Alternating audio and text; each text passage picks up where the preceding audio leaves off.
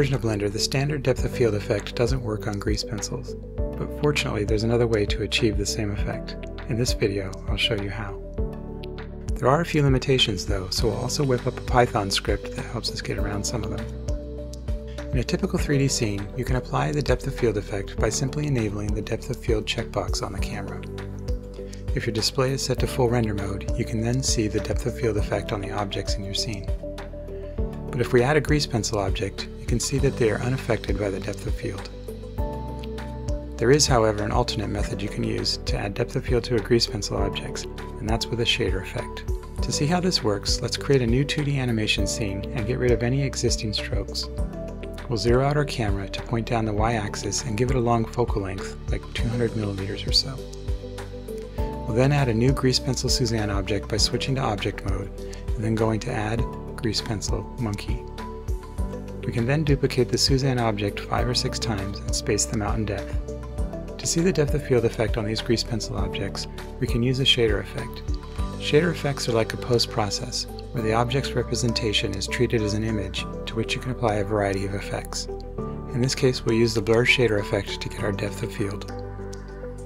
To apply it, let's select a Suzanne grease pencil object, and in the Properties window, click the Visual Effects tab.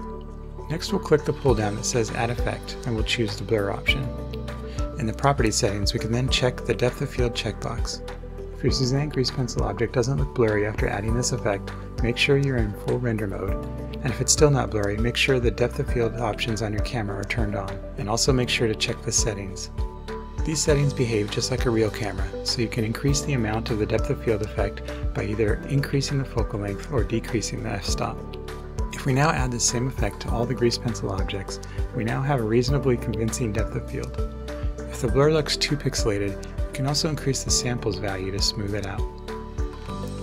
There is a significant drawback to this approach though. To demonstrate this, I'll select one of the closer grease pencil objects and then switch into edit mode. I'll then duplicate just the strokes and move those duplicate strokes to be at the same depth as one of the Suzanne grease pencil objects that's in focus. By moving the strokes back to within the focus range, they should also be in focus, but they're still getting the same blur as a closer object. This is because the effect computes the depth of field based on the grease pencil object's origin point and not the position of the individual strokes. This means that if you want to have depth of field for individual strokes at different depths, they need to be in their own grease pencil object. Many people like to work in one grease pencil object with their strokes set to different depths, and if so, the depth of field might not work as expected in their scene. If that's the case for you, in the next section we'll cover how to write a Python script that helps us work around this limitation. This code allows us to slice up the grease pencil objects based on the depth of the strokes within it, and then put those into their own grease pencil object. And then it will automatically add the shader to each copy. If you're not a coder and just want the script, I'll add a link to the code in the description which you can download and run in your scene. But if you're interested to see how the code works, I'll spend the rest of this video breaking down the code. Let's start a new scene to test our script with. Like before, we'll zero out our camera and give it a long focal length. And next we'll delete any existing grease pencil objects and create a new Suzanne object by switching to object mode and then going to add grease pencil monkey. You can hit G and then Y to move the object a little bit away from camera. Now switch into edit mode and select all the strokes, and hit Shift and D to duplicate them, and then G and Y to move it in depth. Continue duplicating and moving the strokes until you have 5 or 6 sets of Suzanne strokes arranged at various depths beyond our original strokes. After this process, you should still only have one grease pencil object. Our grease pencil strokes all appear stacked on top of each other because they're being depth sorted by 2D layer by default. To change this, we need to go into the options under the Strokes tab and change the strokes depth order from 2D layers to 3D location. Now we're ready to start scripting. We'll change the right viewport to be a text editor and click the New button to create a new text file for our Python code. To access the Blender API, we'll import the BPY library. We'll also import the vector library from Matthew Tills, which we'll need for our distance calculations. For this script, we'll be calculating the depth of the strokes from the camera, so we'll want to make sure that at least one grease pencil and only one camera are selected. We start by fetching a list of selected objects, and then tease out which of those objects are grease pencils and which are cameras, and finally throw a bit of error checking in there to check the selection. In order to calculate the distance for each stroke, we'll also need a few functions. The first one is a function that calculates the distance between any two given positions. It takes two arguments, which are tuples, representing the two positions we are measuring. We convert each of these two positions to a vector object so that we can perform vector math on them. The math itself takes place in our return statement. We subtract the first vector from the second and call the built-in attribute of length on the resulting vector on the way out the door. Our next function is called getStrokePosition, which takes a grease pencil object and a stroke as an argument. Our function calculates the average 3D position of all the points in the stroke. We'll start by creating variables so that we can add up each of the stroke's points x, y, and z values. We'll also keep track of how many points are in each stroke. Next, we cycle through each point in the stroke and query its position. We get that point's world space position as a vector by extracting its local position from the overall grease pencil object's world matrix. With the world space position of the point, we then add its value to our variables for each channel, which gives us a running tally as we increment our num points counter. We then compute the average for each channel in our return statement by dividing each channel by the number of points. Note that we're wrapping up these values as a 3-item tuple, which represents the averaged position of the stroke points in the stroke. Finally, we need a function that calls the previous two functions to calculate our distance to the camera for each stroke. This function will take arguments for the camera position as a tuple, and the grease pencil object, and a stroke. First, we call our getStrokePosition function and store the results in the strokePos variable. We then call our getDistance function, passing the camera position and the stroke position, which we then return. With our functions in place, we're now ready to call them in the main body of our code. For each selected grease pencil object, we create an empty list to hold the depths for each stroke. We then tunnel down to the grease pencil's layers and frames. At the frame level, we'll get the camera's world space position by querying the translation attribute on its world matrix. Note that this syntax is a bit different than how we query the world space for the stroke points. This is because here we want the world space position of the entire object, as opposed to the subcomponents of the object. With the camera position in hand, we cycle through each of the strokes so that we can get the distance from the camera. We do this by calling our getDistanceToCamera function and passing in our camera position, as well as a grease pencil object and the current stroke. We then append the results to our stroke distances list. To make sure our code is working thus far, we'll print out our distances. If we open up the console window, we can see the printout. These distances represent the distance to each stroke in our scene, in my case from about 15 meters to 95 meters, which seems about right. Now that we can calculate the depth of our strokes, we can start building the rest of our script. To do this, we'll start with the closest strokes to the camera and work our way back, stepping through the range.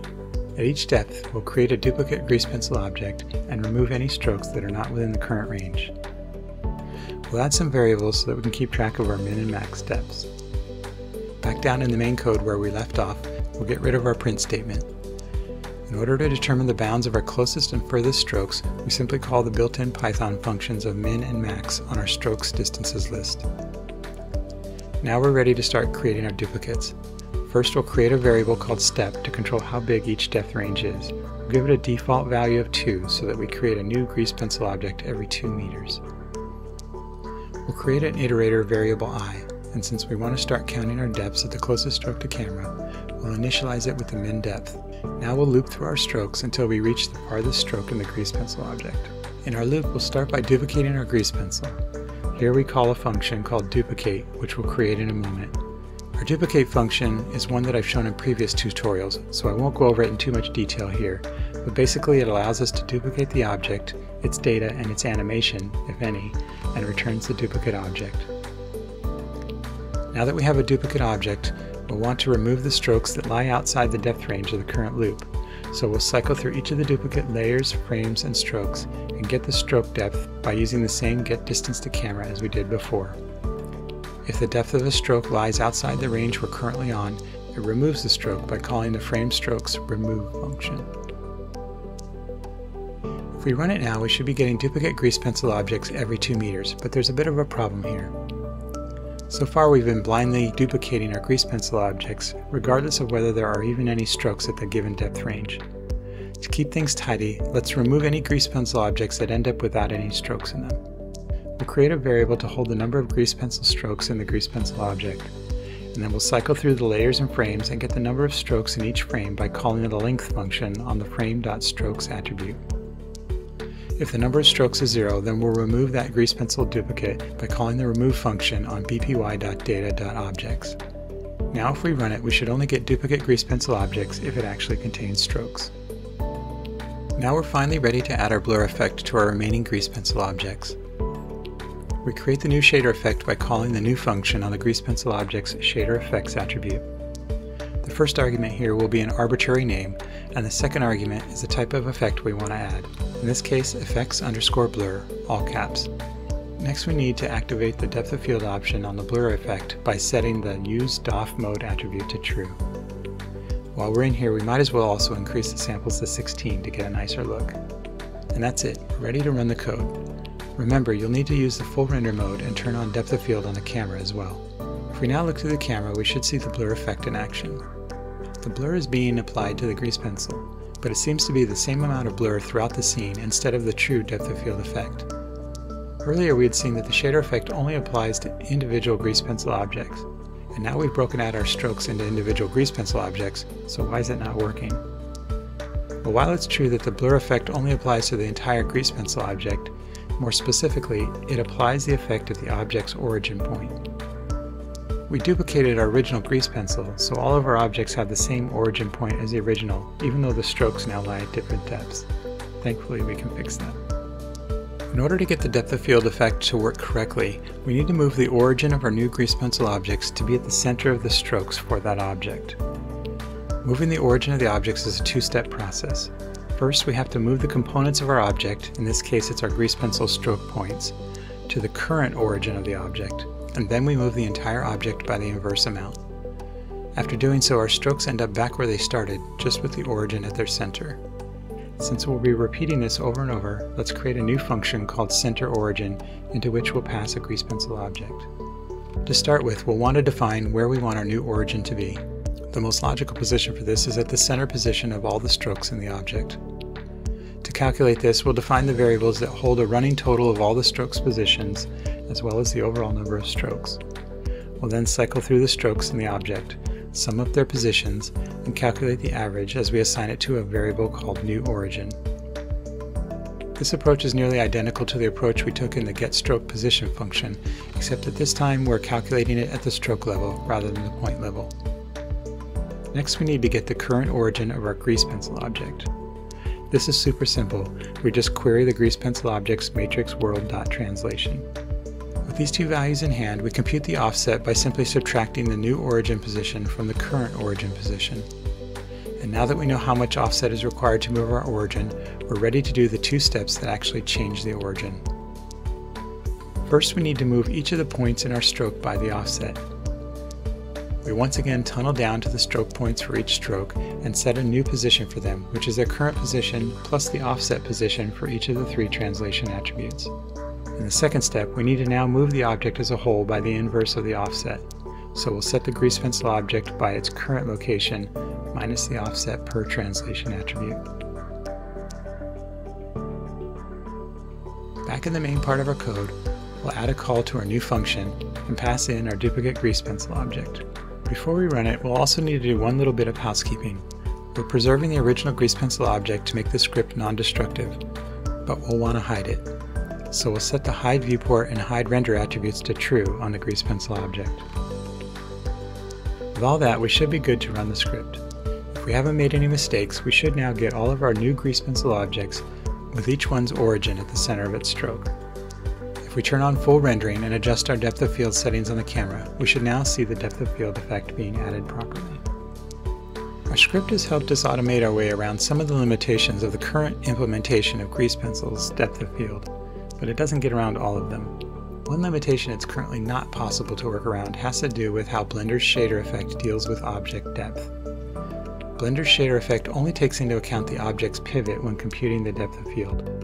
But if you'd like to use grease pencil objects in more of a 3D way, the depth of field might not calculate as you'd expect, especially if your object extends deeply away from the camera. Hopefully grease pencil objects will work with Blender's standard depth of field in the future versions, but until then this gives us a reasonable alternative. If you like this content, please like and subscribe, and thanks for watching.